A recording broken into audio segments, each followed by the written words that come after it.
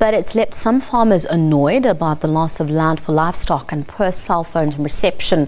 The Department of Science and Technology today commissioned 16 satellite dishes, which are part of the Meerkat project. 16 gigantic dishes. They will provide data to scientists worldwide. The local community is also reaping the benefits of the SKA. They include bursaries for high-performing pupils and economic spin-offs for businesses.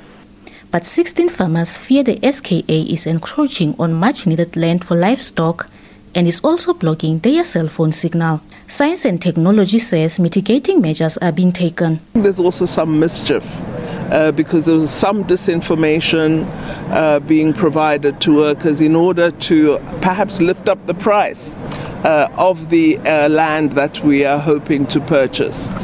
But thus far things have gone very, very well.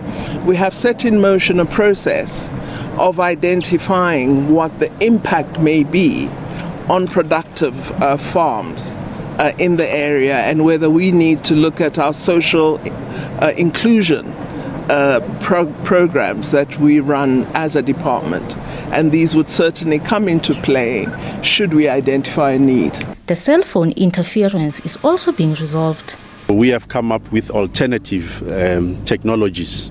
I think many of those technologies actually have been deployed already in the community so that they can still go on with their lives. 3,000 dishes, including the Meerkat, are expected to be erected upon completion of the SK, pending availability of funds. 8 billion rand is needed for the final phase. International partners are expected to contribute. Puleng Mudupe, SABC News, Carnarvon in the Northern Cape.